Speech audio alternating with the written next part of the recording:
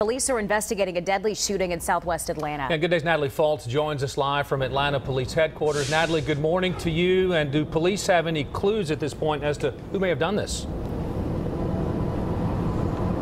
Good morning to you both. Well, let me tell you, where this happened was a very isolated and secluded area, and police tell me that's going to make it extra hard on them to figure out exactly what happened, because it happened around 1:30 in the morning. It was dark out and there weren't a lot of people around, if any. So they say they're working hard right now to find any witnesses so they can figure out exactly what happened. But here's what we know so far. Around 1:30 this morning, police say a driver was traveling down Boulder Park Drive when they noticed a man's body on the side of the road. Police say the driver thought, the victim may have been hit by a car, but once officers and the medical examiner arrived, the man was pronounced dead at the scene. Atlanta police detectives and investigators canvassed the area looking for any evidence that may help them in the investigation.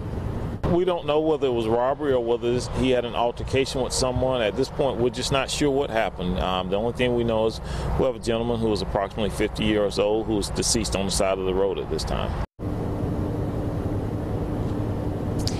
As for when exactly this happened, police say they believe he was shot in the chest shortly before the driver discovered his body on the side of the road. They tell me they did find a grocery bag right next to his body, so they think he was just walking down the road when whatever happened. So again, they really need the public's help on this one, so they're asking anyone with any information to please come forward. That's the latest here in Atlanta. Natalie Fultz for Good Day Atlanta. All right, Natalie, thank you. We're also following breaking news.